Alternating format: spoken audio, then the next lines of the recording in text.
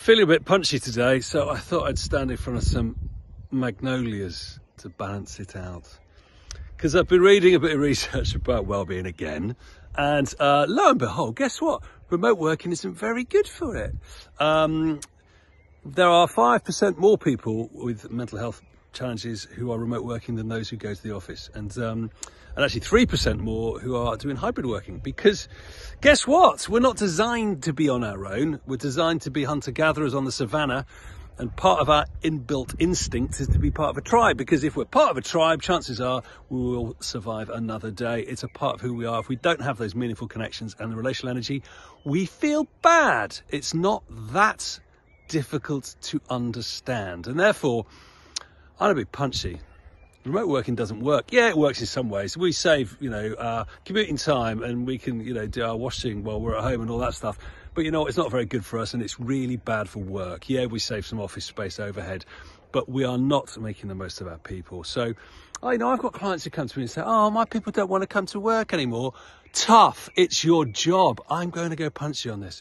I had a client phone up and say, "You know what, the culture's just not there anymore." I said, "Well, when do people come in?" They say, "Well, whenever they want." I said, "Well, there's not a consistent time or day when people come in." "Oh, we kind of recommend." That's weak leadership, okay? That's weak.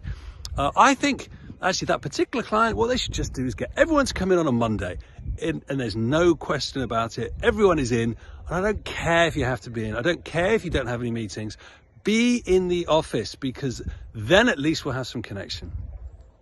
And you know what? People complain a little bit, but ultimately they'll be grateful, because it gives them some direction to connect with the people that make life meaningful.